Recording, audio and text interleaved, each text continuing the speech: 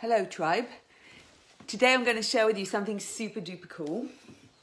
It's been my practice for the last year actually. I've been working with Bhuvaneshwari. So as you know, in the past I worked with Kali for 9 years and I've been initiated to Bhuvaneshwari, which has been a bit of a relaxation. So I'm out of the battlefield and into the nourishment and the spaciousness of Bhuvaneshwari. And I feel that it could be very, very useful for you to work with that energy, because her energy is spaciousness, and right now we're living in times that we're not feeling very spacious and we're kind of locked, and she can provide you that energy and she can provide you this space.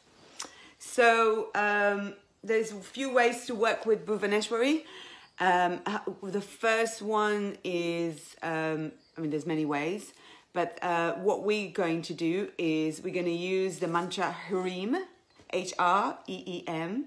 So Hreem is the mantra, is almost like in the tantric tradition. So in the Vedic tradition, Om is the mantra, and in the tantric tradition, Hreem is the kind of the main mantra, okay? And Bhuvaneshwari is described that she's formless. So she is the mantra herself. She is, her form is the sound Hreem. So if you want to evoke the goddess or that energy of spaciousness, is sometimes when we say, I'm holding space, or, you know, I'm allowing it to happen. And it's this kind of, when we want to be in a space of trust, then we're calling Bhuvaneshwari and we're allowing her to create spaciousness, to create,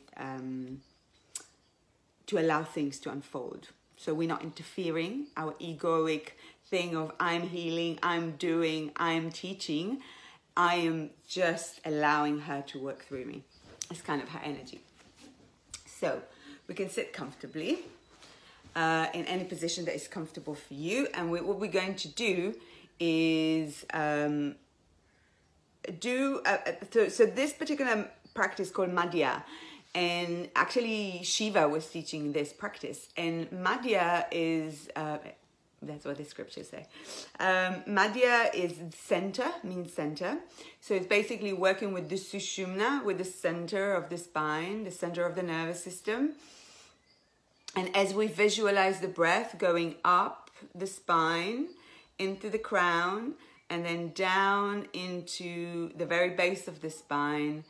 And then at those points, at the very end or the very beginning, we hold the breath for a moment between the inhalation and the exhalation, just for a second. And we're aware of that space, because that's where she is. She's in this space. And then we inhaling up through the spine into the crown, and we pause there just for a second. And that's where she is. So we're inhaling and exhaling, visualizing the breath going up and down the spine. And at every end, we hold it for a moment, feeling that, and then rising back up. And what will start to happen is that you will be able to stay in that gap, in that spaciousness, while you're inhaling and exhaling too, so that you wouldn't lose that after a while. Maybe it will take you a bit of practice, but you will get there. And it is really powerful, actually, way of working with the breath. And it's just really beautiful meditation. So we're going to use Hreem, so H-R-E-E-M, and you could do it mentally. So let's just kind of sit comfortably together for a moment.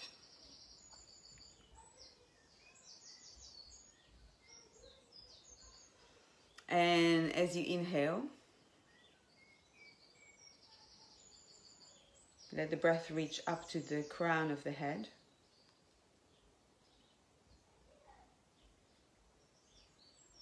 And hold the breath there for a moment. And then exhale down the spine into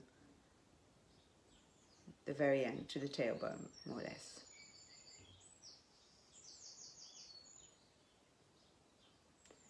And feel the space just before you're taking the next inhalation, rising up the spine to the crown.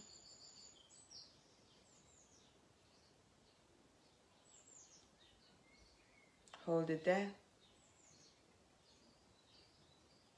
Exhale slowly down the spine. We're going to add the mantra. So you mentally inhaling Hrim.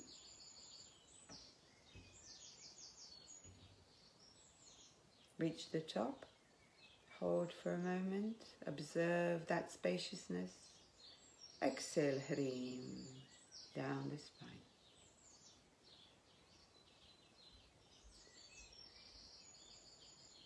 Feel the gap. Inhale Hrim.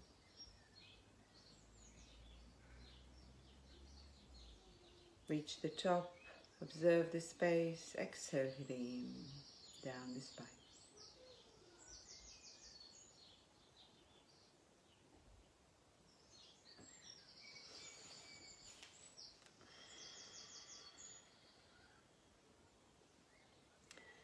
So let's do that 3 more times, and I want you to try to take with you that spaciousness as you recite the mantra, and being aware of the breath rising up and then meeting that big spaciousness. It's very short, but it's very much there, and you could take it with you as you exhale now and recite the mantra Hrim.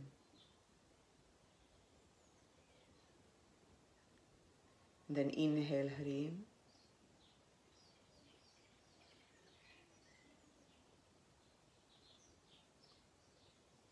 Spaciousness, exhale. Take the spaciousness with you. Stay with it.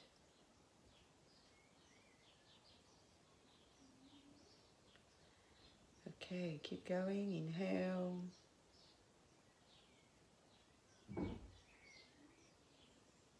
And exhale.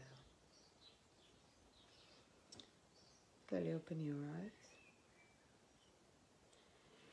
So you can try to do that ideally 27 times. So yeah, try it 27 times. And then what you could do is, when you are fully in that spaciousness, you can, this is kind of like what they call the void. In many Tibetan practices, they say that the void is where you plant the prayers, the seeds, the wishes. It's like where you kind of open that kind of connection.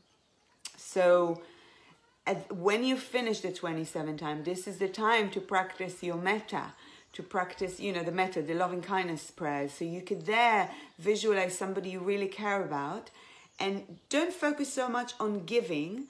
Just let the space be there, and just watch the space itself creating and providing the healing that the person needs right now. Maybe they need comfort, maybe they need love, maybe they need to know that they are hugged.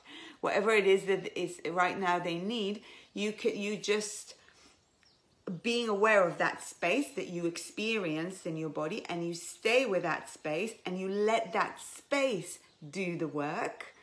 And when you're done, after 5 minutes of allowing that space to send those metta blessings to whoever you wish to, then you just take a moment to take all this energy back into yourself, and almost like it's wrapping you like a cocoon, and feel the strength of it and feel the power of it. And then you can conclude there. So lots of love, and have a wonderful weekend. See you very soon.